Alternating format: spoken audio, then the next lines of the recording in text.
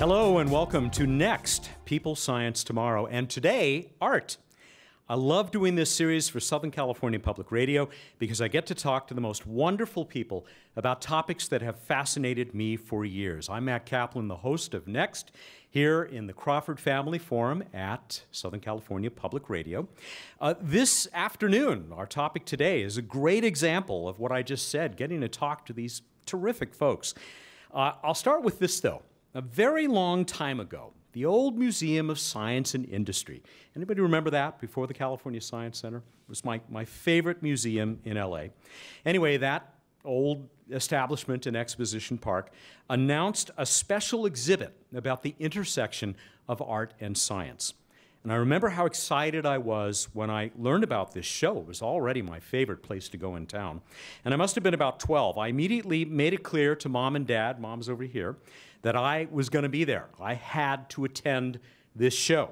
So I entered with the greatest of excitement, and a couple of hours later, my enthusiasm had deflated like the giant robotic ice pack that was part of the exhibit. And I thought, this is it? Where was the soaring vision, the intricacy of nature, the artist's envisioning of life, the universe, and everything? And just one measly laser? Come on! So I thought a lot over the years, the ensuing decades, about what went wrong with that display. And as the years passed, I started to see artists who were getting it right. And then I started to meet scientists and engineers. Now, here's the shock. It turns out that scientists and engineers like the arts. I mean, who'd have thought? So some of them, I discovered, even make art, or music, or theater, or dance, or all of the above. We have one or two of those here today. The greatest revelation of all, these scientists, artists appeared to be motivated to do both by something mysterious at the core of their being. And it's that motivation that I hope we can explore today as we learn about the lives and work of four truly fascinating individuals. The first of our guests she's pretty much one of those people I was just mentioning who has had a hand in nearly every muse and a couple that the ancient Greeks never imagined. Dr. Crystal Dilworth is a neurochemist at the California Institute of Technology, right up the street here in Pasadena. Caltech is also where she earned her PhD. A few of you may know her as a reporter on Techno for Al Jazeera America, or as host of Fail Lab for the Discovery Channel Digital Network. But she is also a former professional dancer who trained at the Alvin Ailey School in New York. And here's a shot of her in training up here. We'll jump to that. Yep. Dave, our tech guy, just zipped across the back of the theater there. So there she is, practicing. Crystal was also a nationally ranked rhythmic gymnast and is still an accomplished violinist. And it was when she was an undergrad at UCSD, go Tritons over here, that she decided that science, not dance, would be her career, though she has never stopped dancing. Please help me welcome Crystal Dilworth.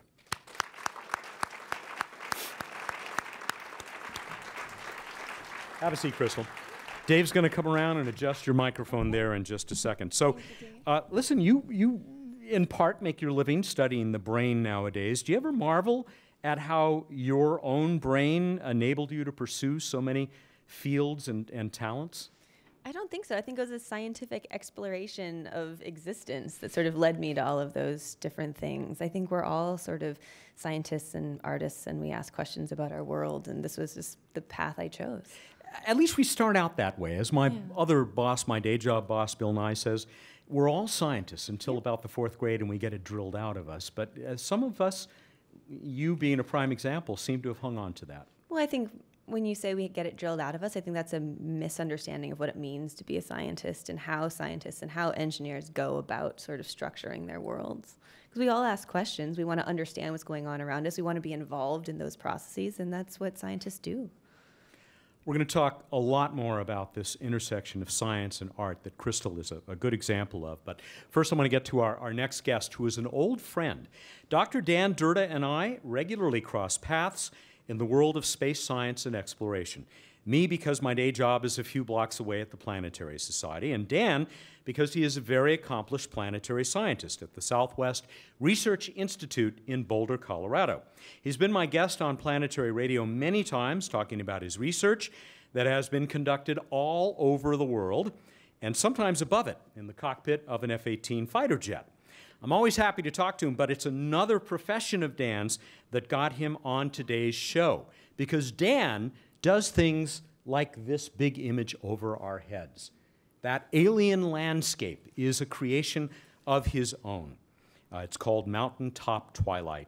So, joining us today via Skype, please welcome Dan Durda.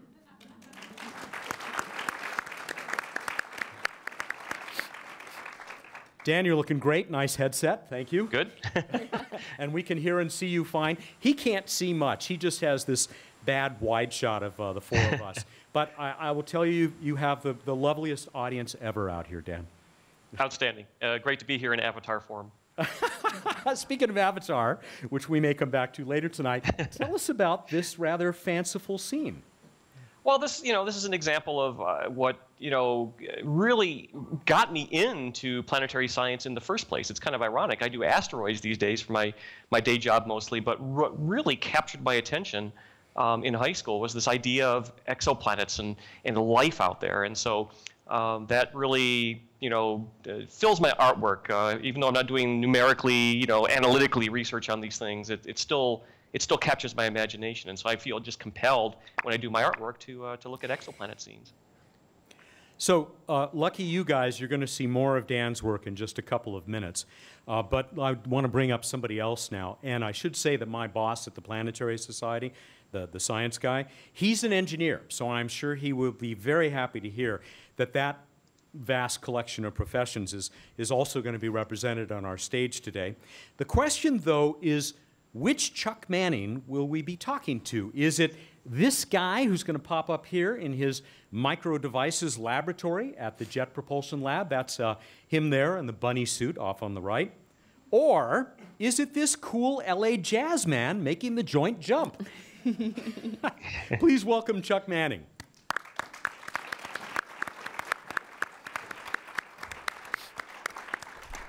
Hey, Chuck, thanks a lot. You kind of know what to do with a microphone, I hope, right? Here comes Dave to help you out a little bit. I got the service here is outstanding. Okay, so I'm tempted to say, will the real Chuck Manning stand up? Which one of these images is more you? I don't know, but I'm really lucky to be able to do both. Yeah. And that's the thing is, at this time we have now, it's amazing that you can actually live in multiple worlds and dual lives. And afford to be able to do that. And you can't actually have one without the other anymore, because even musicians are technologists nowadays, and there's such a creativity in engineering and science today. Crystal's nodding, and you can't see it, but so is Dan over there on the big screen. We're going to talk with Chuck and everybody else here in another few minutes. I do want to ask him how Leonardo da Vinci ended up in his lab. You'll see how in a few minutes. And I know you brought your sax along. It's not just here as eye candy, is it? You're going to play something for us later. Play something. Good. Okay. Our final guest this afternoon is a distinguished professor of chemistry at the University of California, Los Angeles. Before that, he was a group leader at IBM's famous Zurich Research Laboratory. And that's where he he still does actually, but it's one of the places where he did pioneering research in nanoscale science and technology. Now he directs UCLA's Nano and Pico Characterization Core Facility of the California Nanosystems Institute. Easy for me to say. And he is principal investigator of a nanotechnology research center in Japan as well. So, great science credentials, but Jim Jimsevsky may also have done a better job of integrating art directly with his science than anybody else on Earth. He is the scientific director of UCLA's Art Sci Center, where he has worked for years with artist and co-director Victoria Vesna. Here's the quote you'll find on the homepage at Dr. Jimsevsky's personal website. "I am enough of an artist to draw freely upon my imagination. Imagination is more important than knowledge, for knowledge is limited, whereas imagination embraces the entire world, stimulating progress giving birth to evolution. That's what Albert Einstein said. Let's see what Jim Jimsevsky has to say. Please welcome Dr. Jimsevsky.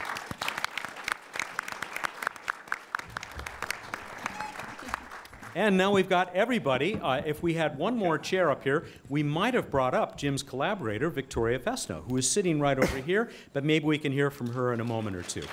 Longtime artistic collaborator. Jim, the intersection of art and science appears to have many, many dimensions in your work. That's a fair statement, right? Yeah, yeah. I want to show a small portion of a video that this is not the artwork. This is, of course, just documenting an installation which got quite a bit of attention called Blue Morph. And first, though, I hope you can say something about how it represents your search for the music, or at least the rhythm, that seems to permeate all of nature. Yeah, well, I think all living things involve motion, you know, at the nanoscopic level, the microscopic level. Everything is in motion, otherwise we'd be dead, basically. And this piece is based on the metamorphosis of a chrysalis forming a butterfly, and we actually record the motion of all these organs, or, you know, they go from the caterpillar into the butterfly over a period of about 1 week. And so we recorded all that motion, and then worked together with Victoria to create a piece about change, essentially, the importance of change. So this is just a little fragment of that documentation of that installation, Blue Morph. And if we're ready, we'll go ahead and roll that for you on the big screen.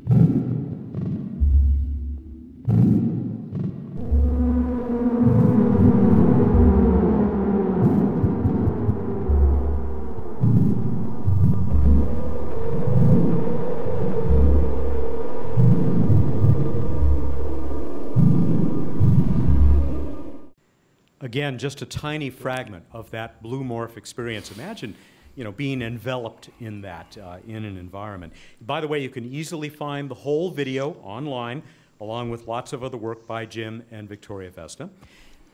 So there's music for us, rhythm, music. It appears that music can be found at every level, maybe even at the most basic level of the universe, the smallest scale we can find. String theory, the idea that everything is just a motion, and even quantum mechanics is dealt with like a wave property. You know, Schrodinger's equation to solve quantum mechanics is based on like basically musical instruments, how they behave. It's fascinating.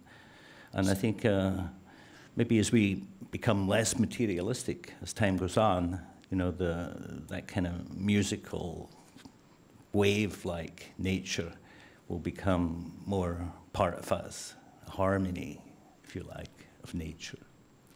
And so you're working at the very tiniest of scales, or nearly so.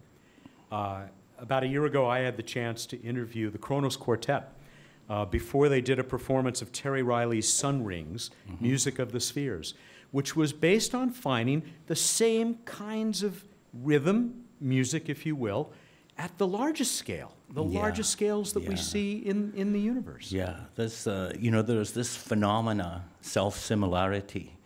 If you look at the universe and you look at the human brain, it looks somewhat similar, you know, the structure. And so even although you go on different scales, you find this self-similarity. And I think that's something that fascinates, you know, many scientists today. It even goes down to, you know, social networks of people and so on, like Facebook and so on. Everything is a network of interconnections, essentially. Kind of suggests sort of a fractal nature to the universe, doesn't it? The fractal nature comes as a result of that behavior, yeah. Dan, you're nodding your head. You're a guy who deals with those Fractals all the time. Yep. Yeah, the music of the spheres a little bit. Yeah, you see this stuff. Well, I see it in the fragments from the disruption of asteroids. You break things in nature, and it breaks into these sort of beautiful fractal, self-similar sort of structures all the time. Happens all the time. Crystal, I'll come back to you. I'm reminded again that you study the inner workings of brains, and I wonder if you've thought about the sort of parallel paths that science and art can take in those, what is it, about 100 billion neurons that we carry here above our necks? Or is it really a parallel path? Is it all really just one road? Well, it's all connected. I was actually having a conversation this morning and talking about like, oh, I had this meeting with all these artists and they were talking about all these vibration, like crazy hippie things. And this was an engineer that was, explaining this to me. And I was like, I think that we're really sort of describing the same processes. We just use different vocabularies to do it. And when we're just talking about fractals, I was thinking in my head, like the patterns, we can't escape the patterns, which we can't, they drive our creative process, they drive the way that we ask questions about the world. And art and science are doing really the same thing. They're trying to explore the space that is our experience and communicate it.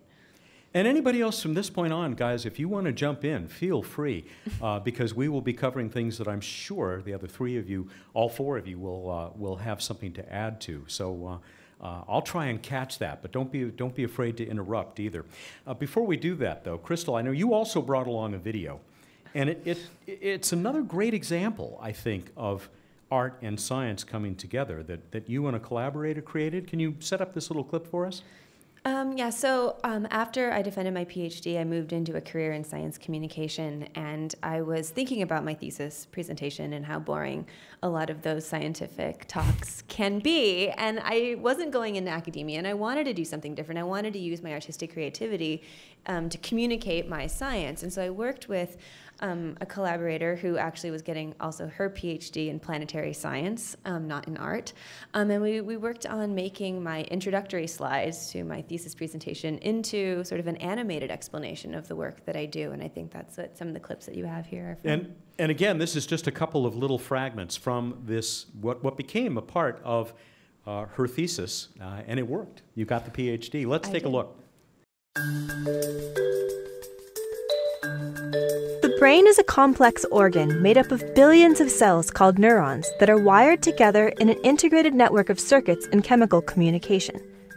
This communication, among other functions, is the basis of our cognitive abilities, including processes like attention, learning and memory, language, problem solving, and decision making.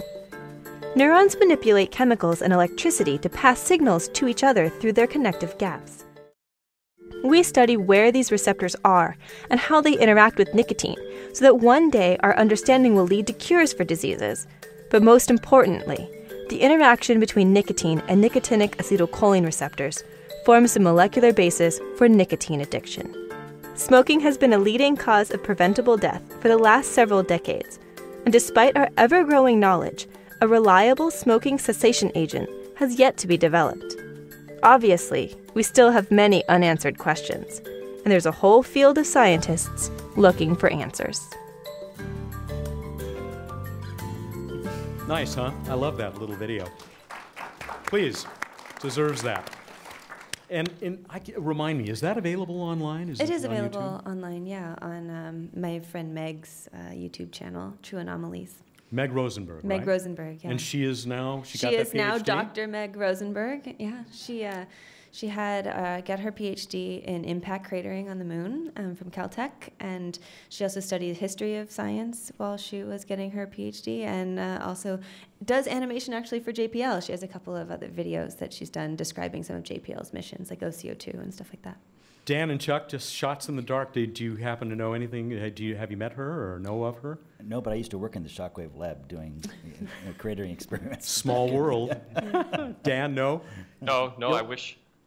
You'll have to look her up next time you're in town. Crystal, you have managed to share the arts with many of your Caltech colleagues as well, in other interesting ways, including putting them on stage.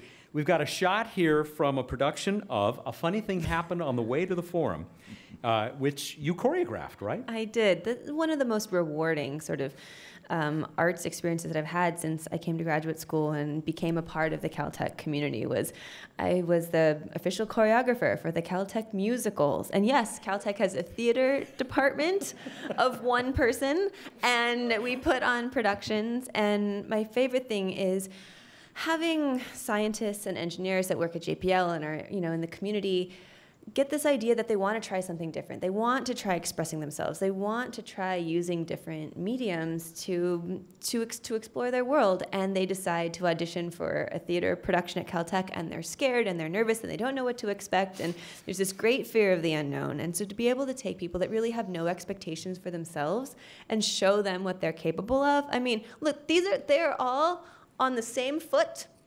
Their leg is going the same direction, and they are facing the same way. That is harder than it looks, people. I'll say. I've tried it. And helping them find joy in that new artistic expression really makes me feel good. Of course, I think you should have called it A Funny Thing Happened on the Way to the Athenaeum, but that's kind of an inside Caltech joke. You got another one here from Little Shop of Horrors. Oh yeah, Little Shop of Horrors is one of my favorite productions because when you start a musical, you get all the music, you get the script, and in this case, you get instructions on how to build a giant man-eating plant. And when you give that to production team, they go and they start working on building all of these things. But when your production team is a bunch of engineers from JPL, they look at these plans that have been written for this giant man-eating plant, and they say, yeah, it's cute. But I have a couple of friends that just worked on Curiosity, so we're going to talk to them, and we're going to do better. And so we had an amazingly fun time making giant man-eating plants that actually worked and really getting involved. So, did you have like spare Mars rover parts inside your man-eating plant? No, but actually some of the timber that was used to build our set was from the movie The Hurt Locker. Oh, so no we did manage to sort of reuse spare parts, but not from JPL. I think they're pretty careful about those. You started to talk about this earlier, but I think it's another demonstration, seeing these people on stage, that there are some pretty deep flaws in the popular notion of what scientists and engineers are really like. Yeah, that we're one-dimensional, bookish, that everything has to be logical. Yeah, there's a lot of really strong ideas of what it means to be a scientist or engineer and who you have to be in order to be a scientist and an engineer. And I think that those ideas are changing, but not fast enough. And the hard thing is, especially when I'm working with the people from the Caltech community to put on productions like this, is the way that they project that image onto themselves. Well, I'm not good at this. I'm an engineer. I think like this. And that really hurts them. And I love getting them to open up and to realize that maybe their self-image is something that they can change. And I think that, at least for me personally, having that creative side and knowing that that was a part of me very early, because I was dancing for my entire life, maybe helped me with my science. Out of the box thinking is this sort of thing that we all hear about, but we're not really sure what it means, and being able to be creative with the way that you use your tools is something that artists do and that scientists could learn to do better. I know so many creative people at the Jet Propulsion Laboratory, and a lot of them hide it. In fact, I did, and I didn't tell people. I didn't even tell my boss that I was playing gigs at night and traveling around. I'd take vacation, but I'd be actually going to China doing a jazz festival, and so. I even got my CD. I gave it to my boss. He still in the wrapper, and because he wants to keep it pristine. Collector's item. So there's I think people have. You're right. I think engineers and scientists like to keep their things separate a little bit, and the ones that are just allow that piece of them to come out are the people that I connect with most at JPL and Caltech, but for a long time I just didn't tell anybody because I thought maybe I'd be like, okay, well he's not going to show up tomorrow morning, But I've been there over 30 years, and I've started playing at JPL occasionally and letting people know I'm a musician, but it's weird. It's two different worlds, and they're not mutually exclusive. whenever I go to a gig or something, some jazz musician says, "Okay, tell me what's going on with string theory these days." You know, or Cool. the people are just so into it, you know, in the music world, and the jazz world especially.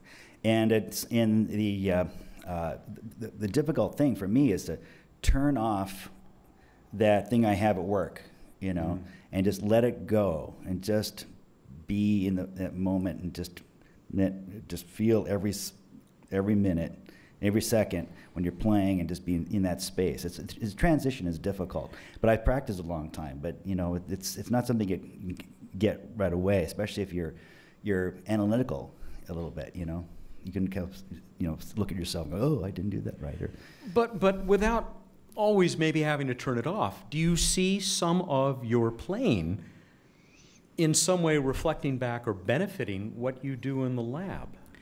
I think it does, because I don't get stuck in a mindset. I can drop something and say, and basically improvise and say, okay, well, that's not working. We can just like change that, just drop that. Bad riff. Yeah, bad. That's not going anywhere. It's not. There's no second ending. No coda. So that's the kind of. Plus, there's also such a beautiful visual thing at JPL. Every picture is amazing. You know, the pictures of the micro devices we build are just gorgeous. You know, there's a lot of order, and there's a lot of just beautiful stuff visually. So as a visual artist, I think I'd even be more inclined to say that's a real connection there. Yeah. That's still with music, but certainly in the process of thinking about how you do your work and what you're going to do next. We were back in 1998. We were working on the Mars Sample Return Project, and we thought we could bring samples back from Mars. Well, turns out we just didn't know enough about extremophile organisms that can survive in crazy places like clean rooms that are sterile. You got bacteria that grows completely native to and have transmuted themselves into an organism that can survive that kind of environment. Life finds a way. And life finds a way. So we had to go, okay, we're going to have to build something that such a sterile facility to handle the samples, and also worrying about, you know, bringing possible life forms back to Earth. That kind of planetary protection requirements were so tough that we ended up saying, you know, we can't do this right now. We have to bag it. You know, this is not going to work. And that's an example of just dealing with facts and just saying, okay, leave it alone. Yeah. You don't get too caught up on ideas. Another day will come. Yes. Jim, you must run into this perhaps artificial firewall that some people want to see between art and science. Yeah. Well, actually, when I worked in IBM, it was like I started 35 years ago. It was very much, you know, scientists want to work on closed systems, you know, like a closed test tube. They want to be objective. You know, they don't want to be connected to the thing. And that's changed as I started to work in art and science, also in my science, because the science I do at the moment is trying to build a brain. That's one of the things we work on. And in that work, you can't have a closed system. It won't function in a closed system. In fact, most of the laws of physics and chemistry around us don't actually work outside a laboratory. And the whole concept of being objective and far away from it is also, you know, in terms of quantum mechanics, impossible. So for me, it was, you know, I was looking at a single atom, and one day I realized, you know, well, first I got bored. You know, took all this time to look at the atom and move it or something, and then I realized, well, actually, it's not a single atom. Because, you know, this whole microscope, its tip, it was, you know, above the atom was on a surface. It's all part of one thing. And theoretically, if you look at it, it's one thing. So everything is connected. And when you think about that, then it's natural to me that art and science become more connected. You know, this artificial distinction that arose from the you know, the Industrial Revolution, and, you know, people have to be put into certain jobs, is disappearing.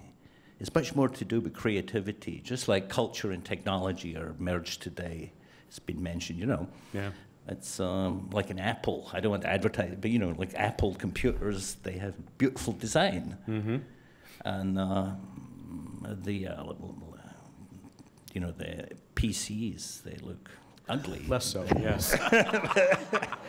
Dan, I want to get your thought about this as well, but Crystal, were you going to jump in? Yeah, I wanted to say something more about this idea that artists are these like deeply emotional, passionate people, and that scientists are these very cerebral, disassociated sort of individuals. Like, that is absolutely not true. Like, that idea is complete nonsense. Have you ever asked a scientist to explain their work to you?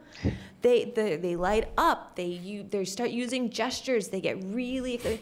We are deeply and passionately. Look at Dan's face right now. You'll get an example. Deeply and passionately involved in the questions that we ask about the universe and why we think those are the interesting questions to ask. And we're creative about the way that we go about discovering the answers to those questions. So I would really like people to stop thinking that there is that break between the artist personality and the scientific personality, because it's not a thing, guys. It's not a thing.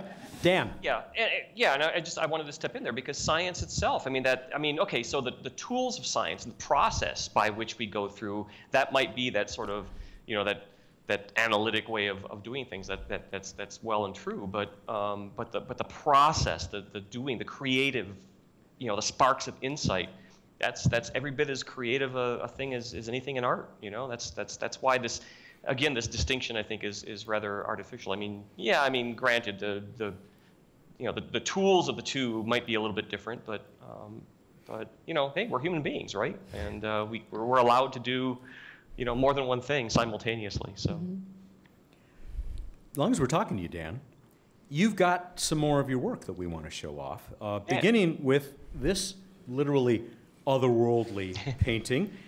Those aren't from our neighborhood, are they? No, I don't know if you have the title on there or not, but I titled this the HD 99109B system. Kind of an odd title for a piece of artwork. It's but so of course, romantic, I know. Yeah, you know, some of my titles are a little bit more romantic. This one I was actually feeling rather like, you know, I want to do something a little bit more, you know, a little bit more literal. And this is a real system, a real exoplanet system that we really know about. This it's an actual star system off in the constellation Leo, 160 light years away. It's a you know, a little bit cooler, more orange star than our sun, but it's known to have an exoplanet. And it's known to have a planet about half the mass of Jupiter out there at about 1 AU, about the same distance from that star as the Earth is. And that's you know, been a fascination of mine for, like I said, for so long that I just feel compelled to put these worlds out there every now and then. This is, you know, the initial, you know, before this, you know, onslaught of planetary discoveries that we've had, we kind of had this sense, you know, from our example of one, our own planetary system, we kind of thought, well, maybe we're kind of typical, right? And so when a lot of these systems started showing up with these, you know, Jupiter-like planets or Jupiter mass planets in so close to the star, kind of upset the apple cart a little bit. Yeah. And I think a lot of people initially started thinking, oh gosh, well, okay, well, no life there. You know, they're hot Jupiters, right? And, you know, they're you know, but I've always had this fascination. Partially, I think because of the artist in me, it makes for better landscapes to put a big planet in the sky. But I think it's actually kind of interestingly true that, you know, a lot of these planets probably have moons around them. And if you've got, you know, okay, maybe the planet might not have a solid surface, and it maybe is too warm to be habitable in there at 1 AU or even closer. You know, some of these might have moons. Pandora, right? With apologies Pandora, to yeah, Jim Cameron. You know, I have to come back to Avatar. We'll talk about that a couple times, I'm sure, through this. But I was just primed to love that movie right from the beginning because I was already thinking of these kinds of things, and it was, you know, for me that movie was like, oh my God, this is exactly what I've wanted to do for so long. This sort of photoreal, you know, realistic, some thoughtful, you know, input into what a system like this might be. So I was just primed to be blown away by that movie. And we've got more of your images in just a moment. But before we do that, am I crazy, or does it seem like a disproportionate number of you planetary scientists who hang out in the southwestern United States seem to be artists. I mean, am I right? Well, yeah, I don't know if it's disproportionate. I guess I guess I have a little bit of a local bias only because that's where I know a lot of folks. Right here in our own department at Southwest Research, where I work, we've got at least 3 or 4 scientists who are artists. We've got in fact, the former president of the International Association of Astronomical Artists is 2 offices down from me, and he's a binary star PhD. He does light curves of binary stars, and of course, outside of our institute, but also in the Southwest, you've got probably my, the person one of the people who actually got me into, thinking I could do this kind of artwork is Bill Hartman from the Planetary Science Institute. He's sort of that quintessential Renaissance man, planetary scientist, artist, very good at using the art to convey the science and drawing inspiration from the artwork and the visual world to help inform actually some of the models that are described at the science meetings. I think it's refreshing to actually have the inspiration sometimes come from this very, visual exploration of the world that comes from the artwork. Yeah. Let's go to another one of those images. This first one, though, very much an earthbound image, nothing too out of the ordinary here. We're going to jump to it. There we go, beautiful beach scene. Yet, you applied your imagination and skills and turned it into what I think is an even more beautiful, though entirely alien vista. Or maybe not entirely alien, which gets into how you created this. Let's see that transition. Mm-hmm. Yeah, pretty cool. Huh? I knew we'd get some oohs and ahs. I've got a gallery of these on my website. Actually, we kind of see it. So this is actually something I learned from some of my matte painting friends. They often on their websites they'll put these sort of before and after their initial plate, the photographic element that they were inspired by or incorporated into the artwork, and then overlaying the final piece onto that. And it's actually kind of fun to see that transformation sometimes. But there's a bit of an otherworldly connection even to the worldly terrestrial scene there. That's actually the Cocoa Beach. That's the beach just south of Kennedy Space Center. And I took that photo the morning after one of my zero-G flights actually out there. Some of the training that we're doing for something we'll talk about a little bit later maybe. We don't have many beaches here in Colorado, so I was cheating and gathering some reference imagery. And literally, it was months later when I got back home and was just zipping through my images again. I just kept staring at these beach images, and that's kind of what was in my head. Was what if Cocoa Beach was just a little bit different and a little bit more otherworldly? This could be a scene on one of the moons of that planet we saw just a moment ago that just occurred to me. You've also created a pretty fanciful image of a ship that is designed to take us to places like this. There it is. Yeah, if you're going to go and explore exoplanets, you got to have a way to get there. This, for me, was the joy of going digital. I started out my art life, traditionally painting, slopping acrylic pigments on canvas and illustration board and things like that. And I still, I kind of miss it in some ways. I haven't done a traditional painting in several years now. Every time I go out with my fellow space artists and we're out in the field and I see them, plein air painting, I feel that urge, that draw to get back into it. But this was partially the reason I went digital, is to be able to do stuff like this, actually, generating, realistic geometry and proper rendering and proper lighting. It was, quite admittedly a little bit beyond my artistic abilities from a traditional sense. But when you can go out there and actually, polygon by polygon, element by element, build these things up digitally, and then, in a photoreal way render them, it just gives me personally the opportunity to go and, explore in ways that I couldn't do traditionally. So looks good to me. It looks like it ought to be in the, that first of those Avatar sequels, I think. Crystal, you were going to jump in? Yeah, I love that you said that this was sort of an example of you decided to go digital, because we have on this panel a bunch of scientifically trained people that also do art. But I think, we use art to let our imagination free, and that's a medium of expression for our imagination, is what we're seeing with this beautiful work.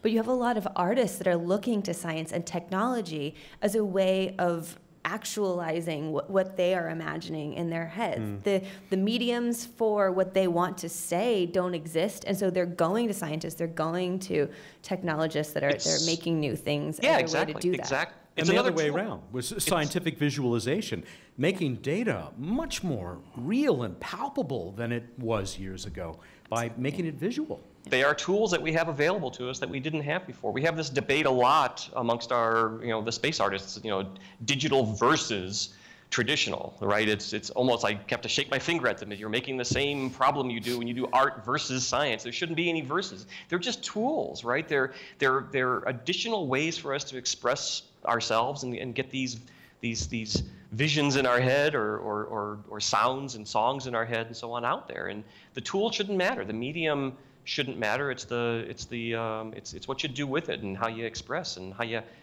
have fun with it, basically. For me, that's what it's all about. Very quickly, you've got a little bit of a video that we want to show before we move on. And because it was another push out into another side of the medium, I guess. Yeah. And it's kind of a home movie. Let's take a look at that. Literally a home movie. It starts out with a scene some of you may have actually seen. This is actually, I have to tell you, not too far from Hilo on the big island of Hawaii. But never had a sky like that above here. Yeah, I decided to go a little different with that sky. And this was just an experiment for me to go beyond the still imagery that I do with my digital art and try experimenting a little bit with some of the, there's an intersection. These tools that I use to do this digital art have a lot of intersection. In fact, some of them are the very same tools that are used in the visual effects industry. And so in the process of taking online courses, in some cases from some of the actual people who have won the Oscars and the Emmys for their visual effects, I've started kind of wanting to, it's kind of like, oh, what can I do with that? And so you start playing around with this kind of stuff. But let me come back to this piece that we just saw there with the tracking. That the commercial software, the tracking technology that is required to go in there and analyze almost in real time the perspective of the camera and where it's aiming and so on. It's used in artwork, it's used for this visual effects stuff, obviously. But in the process, I found, in fact, that it actually has ended up being useful for my research as well. That very same software I've actually used to employ tracking the features on some of the rock specimens I use in my impact experiments. Yeah, so there's a nice expression of the synergy, if you'll pardon the expression, to be found here. Yeah, Chuck, they cross over. There's that comment I made about Leonardo da Vinci. So I want to return to the nanoscale here and look at something that you created, which will pop up there because it's pretty significant. It may look familiar at first, but tell us what we're looking at here. Well, before Mars Curiosity was launched, Charles Allacci, the director of JPL, was visiting Italy, the Royal Museum of Turin, and some of the people over there asked him if it's possible to send Leonardo da Vinci's Codex of Bird Flight to Mars. And he said, well, by the way, we are collecting people's signatures, and we're going to write them with electron beam lithography capability onto a little chip. Not zeros and ones, actual image. Actual image and people's signatures. And so I took they sent me the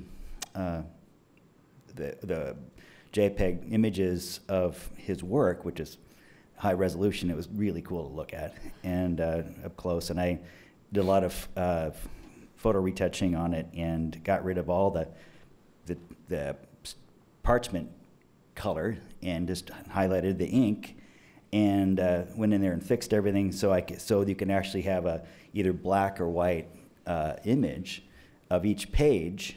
And we shrunk them down, and that little black line that you see on the right there, that's 100 microns. That's about the typical thickness of a human hair.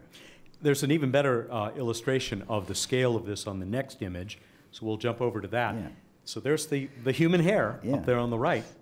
And so what's really cool is that there's this, every single little pen stroke from Da Vinci's work is sitting on a chip, barely small, big enough to see with your eye, because that's one of the bigger images we put on there. But it's sitting there in the sun on Mars right now, and it's going to be there for how long? 1 billion years? How long does it take for I put a piece of glass on top of it so the Martian wind doesn't erode it.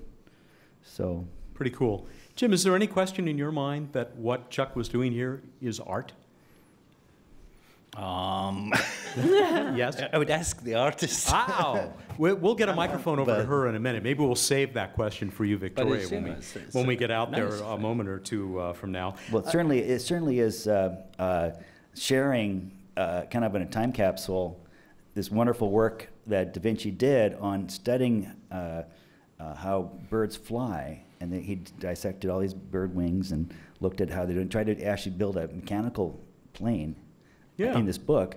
And it included airbags with a person to pull airbags until if you land, you won't hurt yourself. So it's sort of the same idea for your brother Rob stole this from Leonardo da Vinci. He did. His brother is Rob Manning, who is probably the world's foremost expert on getting things down in one piece to the surface of Mars. Yes, he's a chief engineer of the Mars program, and he developed Pathfinder, MER, and Curiosity, landing systems, and things like that. I want to go by very quickly here another image that is something that Chuck has worked on.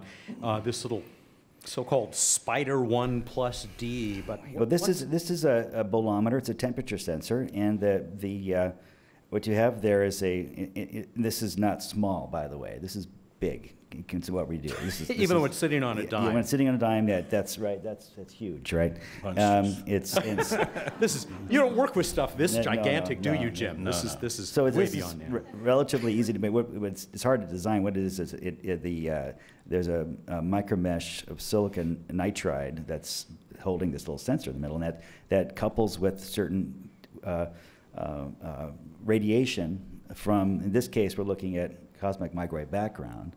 And put an array of these. We have these on Herschel spacecraft with the European Space Agency, and we have it's an array of them, not just one. So, and they have many other different types of technologies also on those spacecraft looking at interesting stuff right now. Well, yeah, because this is art expressed, or at least an aesthetic expressed through science and function at a tiny scale, and yet it's being used to reconstruct the structure of the entire universe.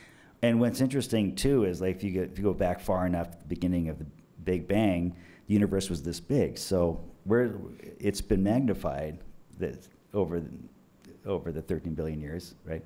So it's we're actually using small things to look at big thing that used to be a small thing, right? Cycles. Yes. There's just one more that I want to bring up here, and we can go ahead and put it up there, Dave, because I'm not sure it's art, but I think it is an expression of how purely functional design can achieve a certain aesthetic quality of its own.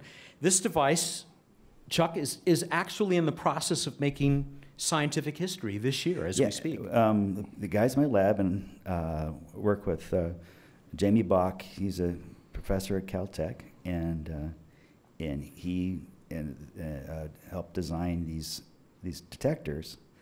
This is a transition edge sensor and other components on there, superconducting components they're cooled and to make measurements of the cosmic microwave background.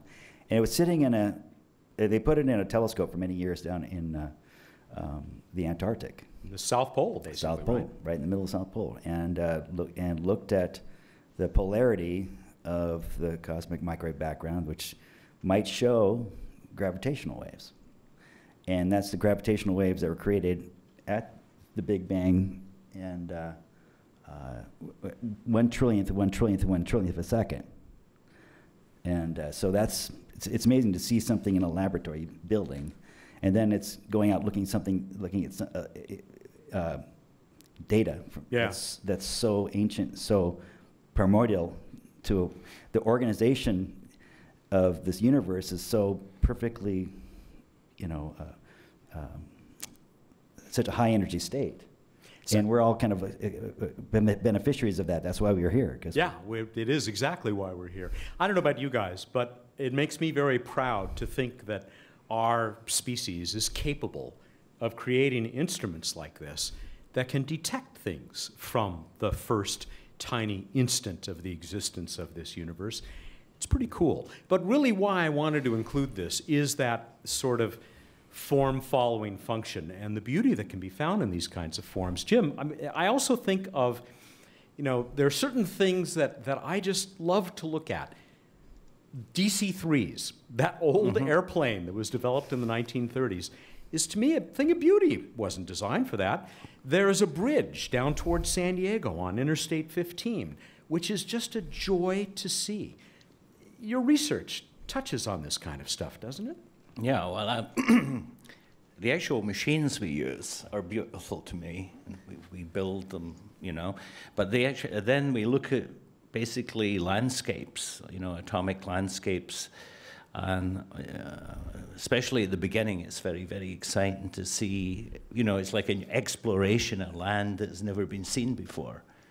So, you know, those images that we made, they're actually, you know, they're not actually pictures, but they're, imagine if you feel the surface and reconstruct an image back from them. They're really, really fascinating. And yeah, they actually inspire a kind of, you know, artistic element in me as well. And something that actually I like to share I started to share with artists when I moved to UCLA, and just to find how much they actually, you know, are inspired by these things. But as time goes on, the static image is not so inspiring to me anymore. It's more the dynamics, how things change, you know? So even a landscape changes, like the desert, you know, the wind blows, there are wave patterns that changes. And so those changes are fascinating. The images are more the result of changes. So, you know, a painting is a result of somebody painting. But almost everything we have in life is changing, for the worse or the better, or both, up and down. So, well, as you said, if no movement is death. Yeah, exactly. And associated with movement, there is what's called chaos, or apparent chaos. It's not really chaos. And then there's, you know, order. But in between order and chaos is the most important, you know, area to be in, at least for you. That's where I like to live. For the human being, for all life, for nature. It's and down to the atomic scale. It's a state between order and chaos. Speaking of the dynamic, you've got a couple of other video clips that we want to show off here. Beginning with one called Nano Mandala, and this is just, again, a short segment from this, but if you would set it up for us. Sure. So together with Victoria Vesna, we were asked to, or she was asked initially, and she roped me in to do an exhibition in, it was in LACMA. It ran 2 years. It was called Nano. It's a very big exhibit. And in the process, we were actually asked if we could we pick a painting from LACMA to put in this gallery. And we picked actually a mandala. We wanted a mandala. And they didn't like this idea because, you know, nanotech and this ancient mandala, they don't go together. And then, just as it happens, we met these Tibetan monks. And I can't go into the story because it's too complicated, but it's like they appeared. And they were building, I think it's the biggest mandala at LACMA over a period of months that's been shown in the West. And so we became friends with these monks. And the monks wanted to visit the lab. And, I showed them the equipment, and I said, this is vacuum to create nothing. And he says, all this for nothing. And I said, well, you look at atoms, and they said, well, we have a meditation to count the atoms on the wall. And I was, But I said, the microscope doesn't work at the moment. It hadn't worked for 2 or 3 months. Anyway, weird thing, they laughed, and it worked. And so anyway, we said, we'd like to do this, powers of 10 type thing of the mandala. We'll come back to the powers of 10. Yeah. Okay. And we started to work with them. So let's take a look at this very brief excerpt.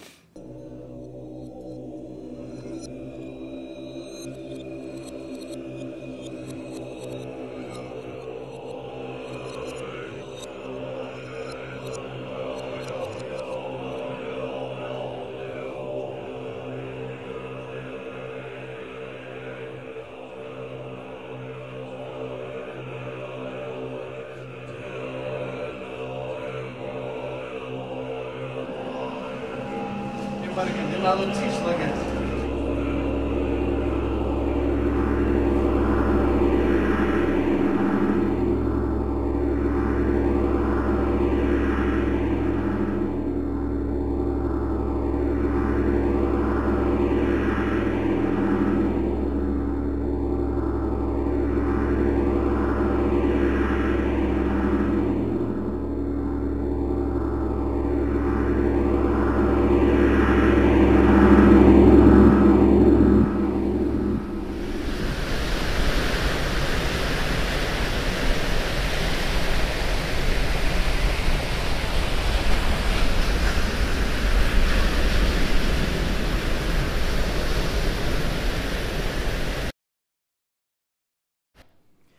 And I wanted to make sure that it ran through that kaleidoscopic effect at the end, because it makes me think of X-ray crystallography and looking at the structure of a molecule. Oh, yeah. I never thought that. It really is beautiful and transcendent. And as so much of your and Victoria's work seems to be. But what also electrified me was the sense that it must have been, in part, a tribute to that film that you mentioned, The Powers of 10, created by the fabulous Charles and Ray Eames back in the late 1960s, early 70s. Am I right? Yeah, except that it probably goes beyond the power of 10 in the sense you get to the point where it's invisible, you know. It kind of is. It's. I don't know. It's They very went in inspired by. It's pretty very far. inspired by Powers of 10, but it has a different feeling. So, you know, the people that actually see this thing, they can touch the sand, you know, and manipulate it. It's very interactive. There is a scene of kids playing in the sand. Yeah, that we and did so not include. yeah, and so we're not trying to make it so literal in a way. It's more like in terms of the imagination, you know, more ephemeral in its nature. And it also had some, you know, we had to do the center part in the laboratory, and the monks came to do the center part. And so at the end, they go through this process where they destroy the mandala. And it's very violent. They smash it to pieces. They took it down to Santa Monica Pier and threw it in there. And we had this small piece, the center in the laboratory, that they had made. And so we wanted to move it, and they said, no, you can't move it. Once it's there, it has to stay there. And we had to move all the microscopes around it. And we couldn't move it for months. I think it was many months this mandala was up. And so when it came to destroy that mandala, the big one, then we actually could take apart the small one. So it's not just, you know, okay, we do this scientific imagery and all this stuff and make a piece out. It has something, you know, something that can be expressed analytically in words, you know. We've almost reached the point in this afternoon when we will look to those of you who are here with us in the Crawford Family Forum who have your questions that you might have for our very distinguished panelists. That's coming up in just a couple of moments here. I do want to ask, how many of you have seen Powers of 10? Okay, those of you who have not seen it, leave right now. Go to your local computing device and look it up. It's linked to from the Wikipedia. I just put Powers of 10 into the Wikipedia. Take a look at it. I think it is still probably the best short science teaching tool, certainly to demonstrate the scale of the universe, that I have ever seen in the entire history of film and video. It really is pretty cool. And to think that it came from these two people, man and wife, who also designed exquisite furniture is pretty amazing stuff. Just one more short video, and then we will get to your questions, as I said. And this one, Jim, has lots of interactive elements, like a lot of the work that you do with Victoria. Let's go ahead and show that, little bit of this illustration from this work called Zero at Wave Function.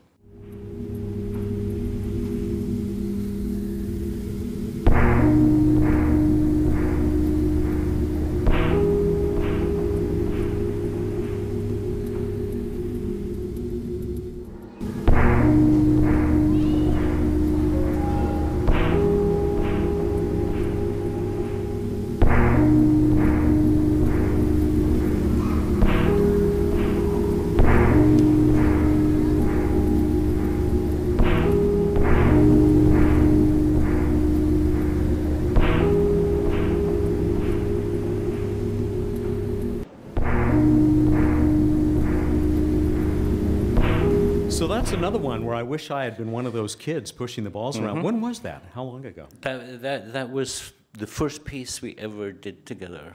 She did her PhD in art on Buckminster Fuller, maybe people know of. And I actually did experiments with a molecule, 60 carbon atoms. It looks like this soccer ball. Buckyball. And so I made an abacus from it, once. That got a lot of attention. And together we decided to do this piece. And the idea was basically to, instead of this microscope, that would poke the molecules, okay, we were actually using the shadow of a person's hand as a kind of metaphor. I know that in art, scientists don't like the word metaphor, but artists love metaphor. But as a metaphor, and you could change then the molecule, and it bends in a kind of, I'd say, non-Newtonian, non-expected kind of way. And that was to show that the physics at the quantum scale was different. But it's immensely popular, in terms of at LACMA.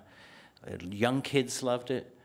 At the end, there were a pair of lovers, that were, one had one hand and the other hand, and they were pushing the buckyball together. And old people, everyone loved this piece. And it also shimmers. There's a little shakiness in it to represent the fact that in this room, we all kind of vibrate due to the thermal energy, So it was a real fun piece to do. Can we, with that microphone that's going to go to the audience, I don't know who out there has it right now, but if we could go over here to Victoria, way up in the front. Victoria Vesna, who, as you've heard, is Jim Zevsky's collaborator. Victoria, welcome, first of all. Thank you for having me. When we look at a piece like that is so interactive, do you see people interacting with it in ways that end up being completely unexpected? Absolutely. One of the things we wanted to show is that you can affect change from a distance.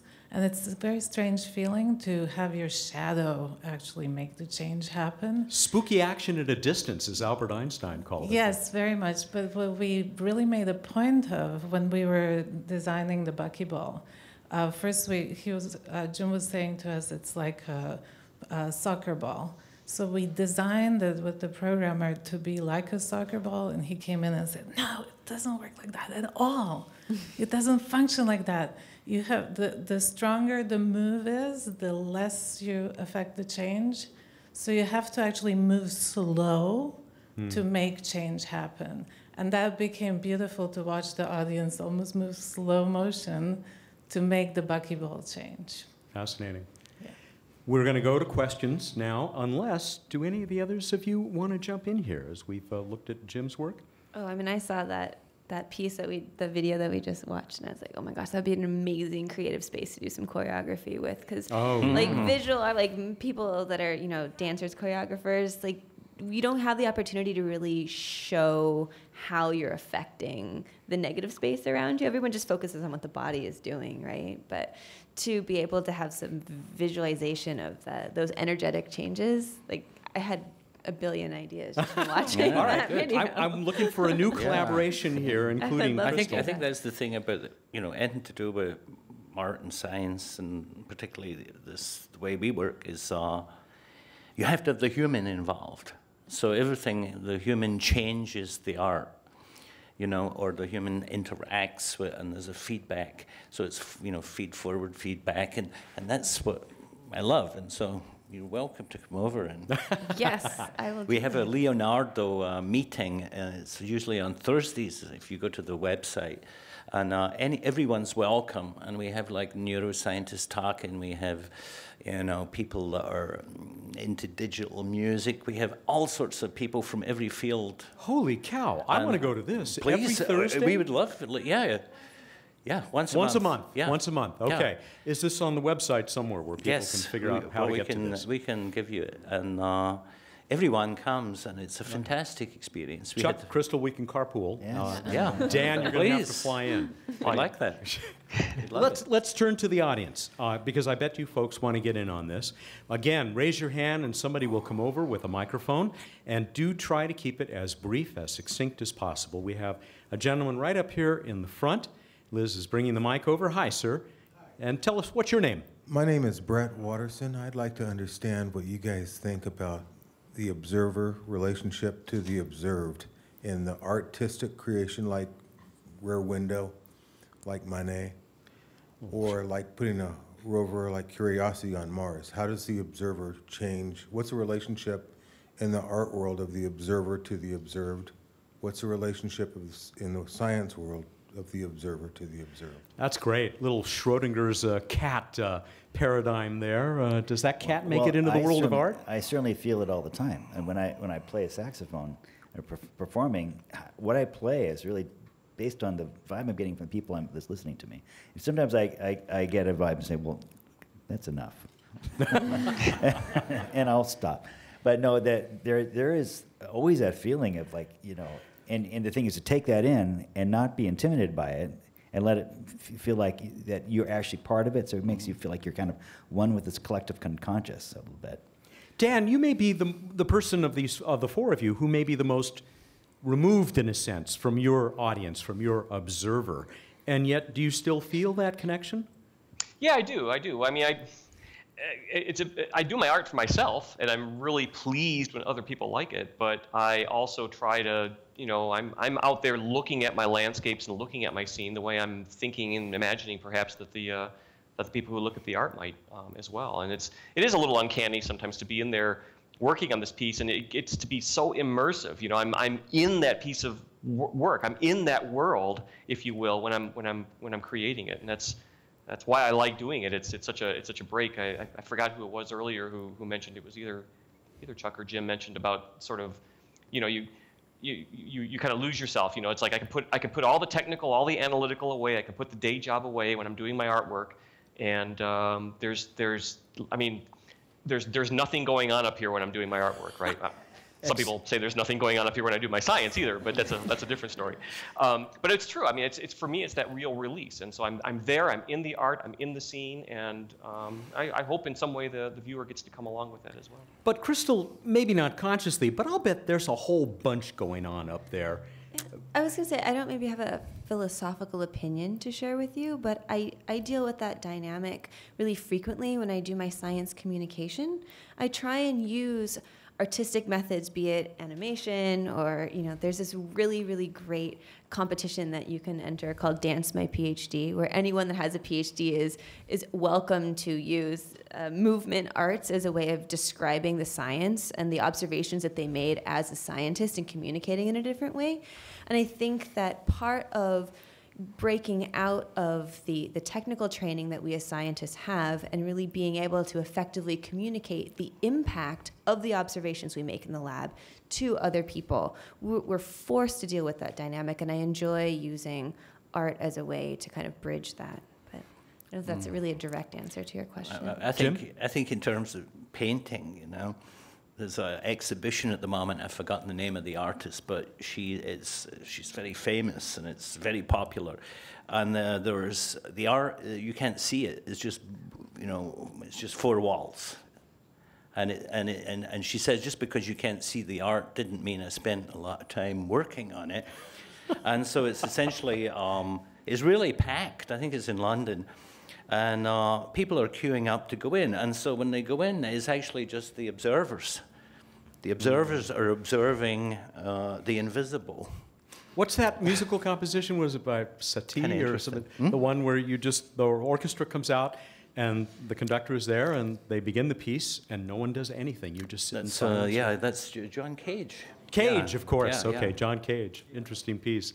Well, look what you, the observer, generated in terms of discussion up here. Any other questions? Anybody else who'd like to get in on this discussion of science and art that we have today? Way over here on this end. Haley's working her way over to you. Hi, sir. What is your name? Michael Bouquet. Haley's my daughter's name.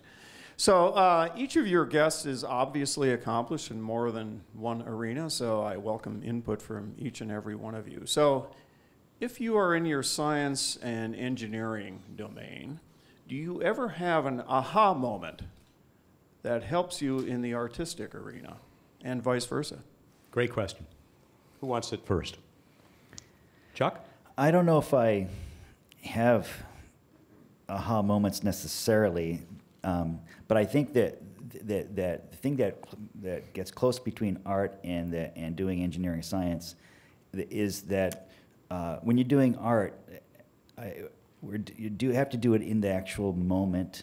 You can't be, because we live our lives either thinking about what we just did or planning what we're going to do next, and so our nows are somewhere between the future and the past.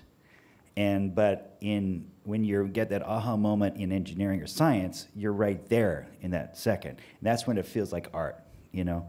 And so it's more of a feeling of being really present in the moment you're in, and being reflective of that, rather than thinking, well, this means I have to do this, and or that I should have done this, or you know, that kind of thing, where you're in two places at once in order to survive in this world, you know, thinking about the future and the past at the same time, and being somewhere in between. Dan Durda? Yeah, I already mentioned, I think, this sort of interface sometimes between the software I use in my artwork and having these little aha moments of, hey, wait a minute, I've got this problem I need to solve in my research work that this would make it so much easier to do. And because it's I have to say, because it's commercial software designed for real people to use, Chuck, you know, sometimes in the science world, we deal with some pretty arcane software that people have written that it just barely cobbled together to work. And it's a real pleasure sometimes when you get to use some commercial software that's designed to be actually elegant and useful and workful. And I've had those aha moments in my artwork saying, I can use this in my science. And it has really ended up being very helpful in those cases. Crystal, in brain research, do you get those aha moments that also touch on art? Yeah, I think the answer that I want to give is that we can get, we were talking about the patterns earlier, right? And you can kind of get caught up in one. So we get anxious, or we put pressure on ourselves to solve a problem. And especially when you're in graduate school, there can be pressure from outside sources as well to solve the problem quickly. No, and it's a totally supportive, relaxing environment. And so sort of anecdotally dealing with scientists and engineers that come and helping them explore the artistic space, I think that they have told me that just being able to relax one aspect of, you know, their concerns for the day and really be able to focus on something else allows advances to be made, maybe in an unconscious way that they are then, you know, able to capitalize on later. Jim, you want to get in on this before we go to one more question? Yeah, I think, you know, often when I kind of think in a creative way, working with artists, actually, I see their process is very different. They can handle complex systems in a way that we can't handle. We want to reduce the complex system. And so I think that's what's helped me, is the ability to kind of look at things in, you know, this metaphorical, different type of space, which is actually more human than, you know, this scientific, we're looking at this, you know, tiny point type concept, and then try to build everything back from the point. If we look at the whole thing, I think we can see down to the point in a different way, and that has inspired me very much. Folks, as I said, we have time for one more. I see there's somebody right back there. Miss, you had your hand up? We'll get over to you. All right. Hi, what's your name? My name's Ilana Gustafson, and I manage a performing arts program at the Natural History Museum. And I feel like our role is to really just inspire awe in our audiences, which are typically young, but we have many adults too. And so I think it's not about giving a bunch of facts as quickly as we can, because you couldn't cover the facts. So I guess my question is, how has awe sort of been a role in your coming to where you are? And also, how how does that affect people who are not scientists to draw them into science? How does the science art bring people into understanding science? That sense of awe and wonder. Crystal, it's the can I go awe to you? and wonder that got me in this in the first place. I'm a child of Cosmos, the original 1980 series, and it was that awe and that wonder that when I looked up in the sky, in the summer sky, and scanned it with my dad's binoculars, just all those stars that must, all those planets that must be out there, the great stage for the play of life that must be out there. It was that sense of awe that got me into the science field in the first place. So, Yeah, I think when I was younger kid, I was going to a museum, which in Glasgow, I was born in Glasgow, and it's basically combined art. There was all the old masters, Salvador Dali paintings with steam engines and boats, because that's the River Clyde. They built all these boats. And so that was all for me, both the art and the science. And I always wanted to do both, but I couldn't, because in those days you had to make a decision. So today, awe is really important to us, and we run a Sci-Art summer school every year at UCLA for 2 weeks, where kids come and they see art, they see science, and nanoscience and so on, and their mission is to imagine the impossible and then present the impossible at the end. And so we try to feed the awe back to them. And, I see this coming together of art and science as being a way to actually impress these kids, because unfortunately, the traditional science education, even this, what is it called? Science, technology, engineering, and maths. STEM. Or STEAM nowadays. I can't really agree with fundamentally. I think it misses the awe part. That's why, they've added the A The now, A. and it's It's STEAM. not art, to it's put awe. Art or awe, I guess. Chuck, you're an engineer. There's no awe or sense of wonder in that. No. But, back in '93, I was working on this building this detector, and it said it's going to go on the Cassini spacecraft, and it's going to be the camera. So I'm building this stuff, putting it together, and just to see the images this thing that I touched is looking at around Saturn right now. Yep. And it doesn't explain.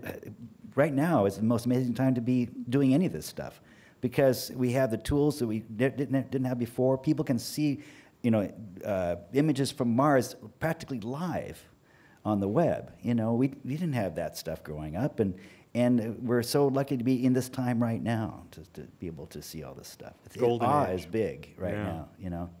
Crystal, you get the last word on this topic. Well, it'll be a dissenting one.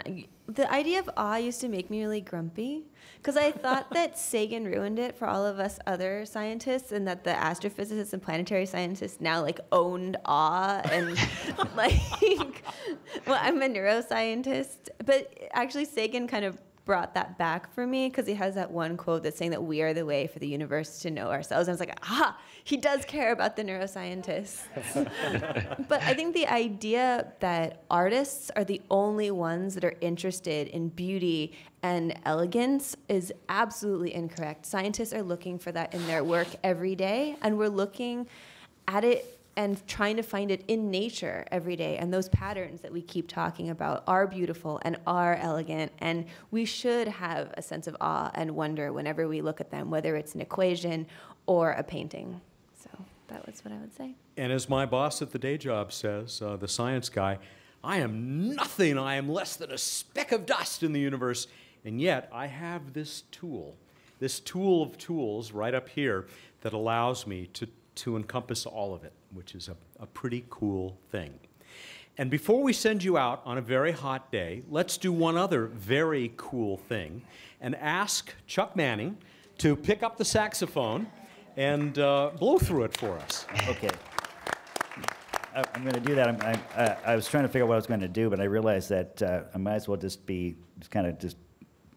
something that's going to feel like this moment, whatever it is. And I'm not going to know what it is. I'm not going to plan it. Pure jazz. But I'm using a tool that was invented back in the 1860s. And it's not a very high-tech thing. It's got cow skins and felt and cork, and it's a piece of brass. And how do you get music out of that? So I don't know. All right, so while he goes up there, we will let you know that we are nearing the end of this episode of Next People Science Tomorrow, but it won't be the last. We will be back pretty soon. Keep an eye on scpr.org or kpcc.org, and we hope that you will join us for another one of these events. We're not quite done saying goodbye to our guests, but Chuck, take it away. Ladies and gentlemen, Chuck Manning.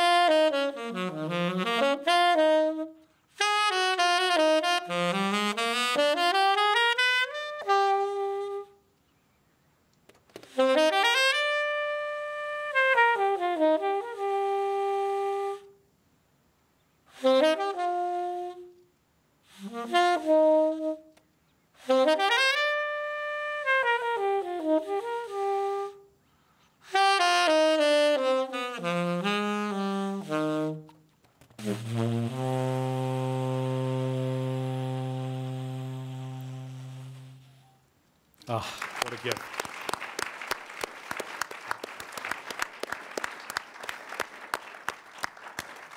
An absolute gift at the end of an afternoon full of gifts, actually.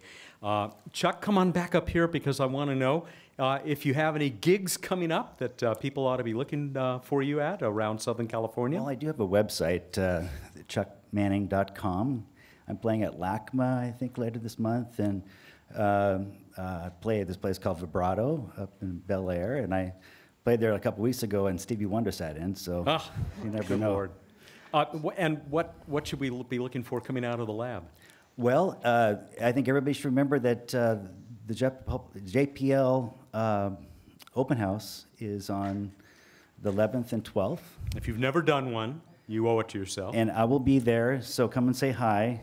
I'll be running the Micro Devices Laboratory website, the whole open house there in that building. So all right. That's going to be exciting. Crystal, where can people go to see more of what you're up to, your work?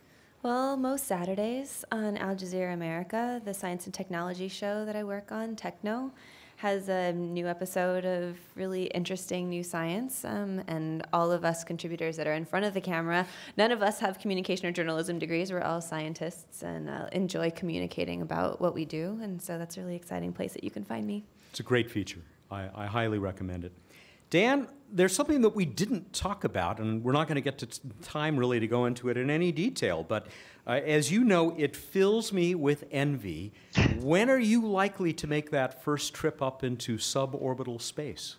That's coming up pretty quick. I've got 3 tickets, so to speak, to space. 3 different airlines or space lines? Yeah, 3 actually, come to think of it. It's going to be, as soon as they're ready to fly, I'm ready to fly. Another 1.5 years, 2 years or so, something like that. Can't wait. Yeah. I hope I'm at least there to greet you when you get back to back. Well, we're going to be flying out of Mojave. When I first fly, it'll be out of Mojave, so it's not too far from your neighborhood. So excellent. We'll have to do a live from or something like that. I will be there, I promise. Jim, you get to wrap this up. What should we be looking forward to in your nano world that reveals macro level art? Well, on the art science side, I think science and art. On both at the same time. Of course. artificial brain. We are creating something that will be able to replace your brain in a number of years, which may be useful for some people, not the audience here, I'm sure. But anyway, that's one thing. But more immediately, I think if you look at if you Google Art Science Center UCLA, what you'll see is we have actually in the laboratory we have a gallery. At the moment, it's a beautiful show of a person who has taken silkworm, the silkworm like cocoon. The cocoon, yeah. And they fluoresce differently. And he's made beautiful pieces like that.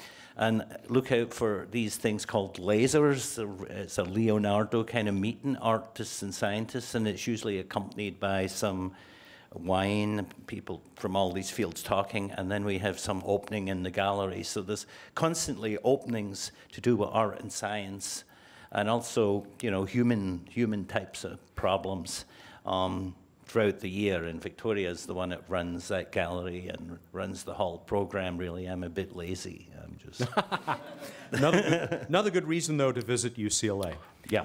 Ladies and gentlemen, what a blast this has been. I hope you agree. Please help me thank our guests, artists one and all, Crystal Dilworth, Chuck Manning, Jim Jimsevsky, and Dan Durda. And that is it for this edition of Next. We will be back soon with another foray into the future of science and humanity. Thanks to everybody here at the Crawford Family Forum and Southern California Public Radio, especially my co-producer, Janice Wachi-Hurst, the technology guru in the back there, David McKeever, Liz Brown, Haley Waters, and Gabrielle Bernadette Shapiro. The boss here at Southern California Public Radio's Crawford Family Forum, he's highly artistic and always aesthetically pleasing. That's John Cohn. I'm Matt Kaplan. Stay cool, enjoy the rest of the weekend, and enjoy the world of tomorrow. Thanks for coming.